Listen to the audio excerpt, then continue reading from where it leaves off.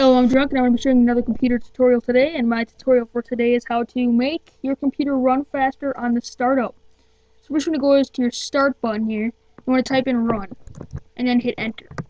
Now, if you have a Vista or a XP computer, it'll just say run around this area, but if you do not, you're going to have to type in run, and then it'll pop up like this. You want to type in msconfig, and hit enter. And if you got Vista, you're going to have to do this security warning, and hit continue. And it should pop up like this. It should say General Boot Services and Startup. You want to click the Startup tab.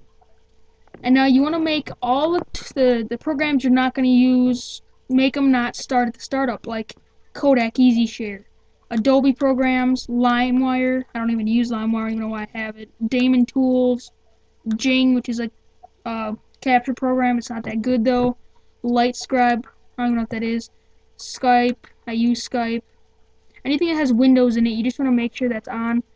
AOL service you want to keep on because that is AIM. Microsoft, you want to have RocketDock because that's what's up here, and I'll show you in my next couple tutorials how to get this up here. This is actually a Windows Vista computer, not a Mac, and yet it looks like a Mac. I will show you that soon. So Total Care we don't want to start up. Windows Defender, we want that to start up. HP, AVG Internet, and now you just hit apply and OK. And now in your next computer startup, you will notice a little big difference in the speed in which your computer is working, and it will run faster, it will start up faster, and down here there'll be way less programs. So yep, thank you for watching this tutorial.